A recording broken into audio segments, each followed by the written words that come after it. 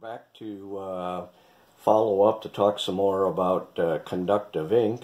If you took a look at the last video, we talked about how layering the ink is one option to lower the resistivity, raise the conductivity of the ink. But it got me thinking there's probably other things that we should be concerned about, not the least of which is the conductivity of the basic material, the carbon we're using. In those videos we tried a couple different carbons, one that was labeled at least 5 micron flake graphite, and the other one kind of an unknown in terms of size or conductivity graphite. But in my shop here I gathered up 3 other carbons, an activated carbon that I've run through a coffee grinder to kind of pulverize, and then that same activated carbon that's had extensive ball milling on it to really powder it up nice and fine. And then I've also got some carbon black. We're going to report out the numbers on the resistivity of those 5 different materials, so that in the future we've got a way, if not on an absolute basis, at least on a relative basis, to see if material A is better or worse than B, or even if the batch that you buy today or make today of A is better or worse than what you were purchasing a month ago. To do that, we put together a couple more little test fixtures I'll briefly describe and then share the numbers with you. This is the classic square resistance probe that we use to measure the surface resistivity of conductive inks or paints. But then, if I'm trying to measure just the powders, just the graphite powders, I could stick a couple probes in there, but that's not very repeatable or consistent to tell me how good this raw material is. So we came up with a couple different test fixtures here. Both of them are similar in the fact that we have a defined area here, actually a defined volume, about 3/4 of an inch square. On the bottom of this, you can't see it quite now, but there is a, actually in this one here is the one I want to be talking about first. In the bottom of this, there's a copper plate connected to this contact member here, and then we have a mating cube that goes in this opening on the top here, also a copper plate on the bottom of that.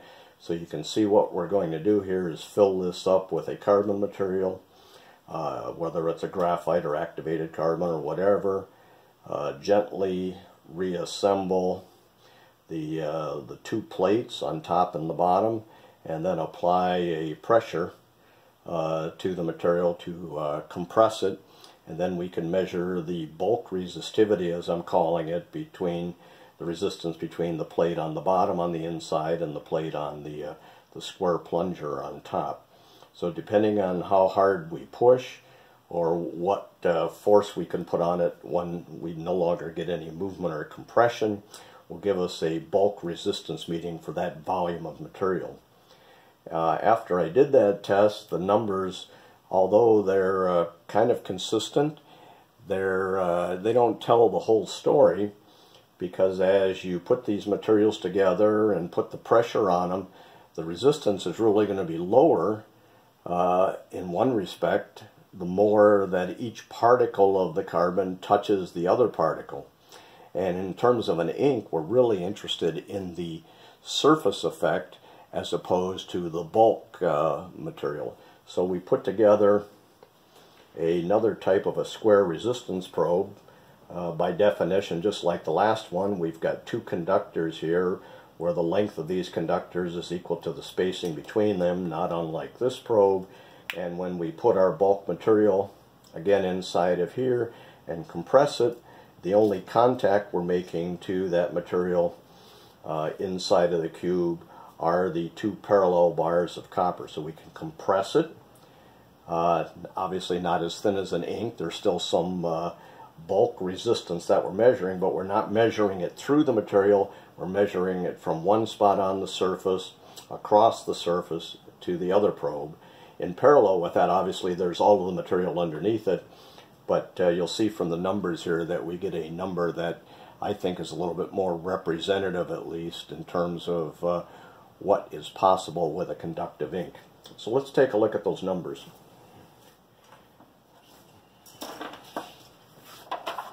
Okay, here's the chart I put together.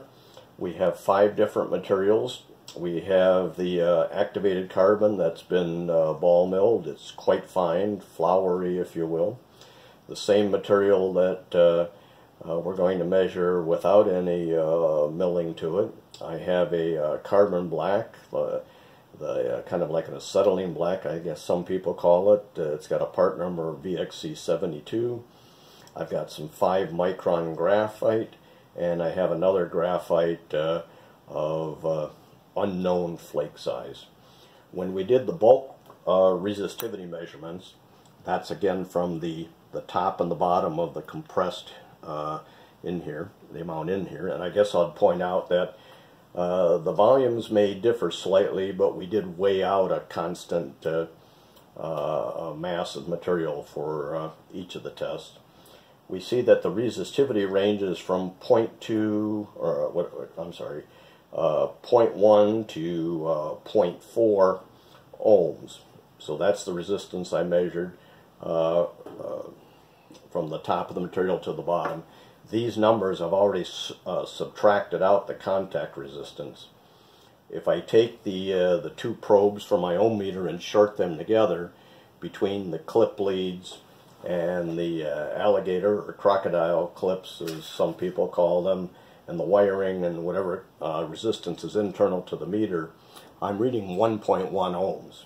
So in this case I would have read 1.6 ohms. I have to subtract the 1.1 ohms, which is the resistance of touching the 2 probes together.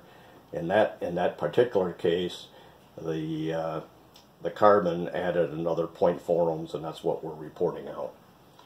And then we did the surface resistivity with the other probe, the 2 copper strips spaced apart equal to their length, and these are the numbers I can report out for that. What I want to say here is that a couple of things here that is not new to most of you, but real obvious again from this test, that you can see here about a 2-to-1 improvement between the ball milled and the unmilled carbon. About half as much resistance was measured across the surface of the compressed material on the ball milled activated carbon. The best results are down here when we took a look at the carbon black, or even the 5-micron graphite. Now these are ohms per square, and I should point out that if this was an ink, we would not get anywhere near this. But this is kind of the ideal case that you would get if you did a conductive ink that somehow was compressed and layered and rolled and applied, but had no binder in it. Anything we're going to do to put a binder into that graphite or that carbon is going to raise these numbers. But at least we've got kind of bounds on the problem that says the very, very, very theoretical best you can get if you had a 0% binder would be in this half ohm range, which would be super to build a current collector and have a surface resistivity of only half an ohm.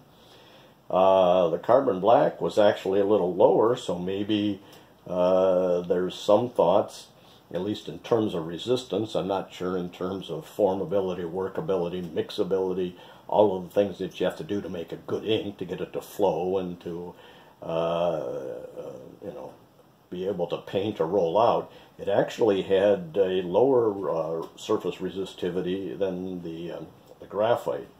I did run a separate test that's not on the chart but reported here, where I made a 20% carbon black and 80% graphite mixture, a dry mixture. I just mixed it up mortar and pestle like, and then put that into the cube, and maybe not surprising, we got a about a 20% lower resistance here, 0.4 ohms, when we added 20% of the lower resistance carbon black. What was also rewarding, I guess, from this test, my unknown graphite in terms of flake size was about 60–70% more resistive than the 5 micron. Now, it might be a good idea maybe to come up with some combination of all of these. I guess there's many recipes, many variables that you could put into that equation, but at least we've got some good baseline numbers that I think going forward. If I can put a binder in here and keep this type of resistance in the, let's say, 2 to 4 ohm range, I think we'd have a superior ink that could work as a current collector in things like supercapacitors. The last note that I've added here on the chart is that these numbers are all very dependent on the pressure applied.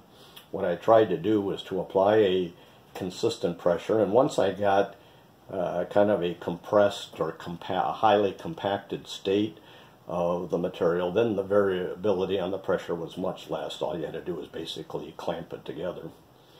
The materials were all dry, there was no binder in them, and I didn't take any particular precautions to oven dry things. They were just what I call ambient dry, sitting here in my shop. So with that, just wanted to share these numbers with you. I think we'll continue taking a look at building inks based on the graphite material, and try to keep the ratio of material to binder small so we can get close to these theoretical numbers that are really low resistance.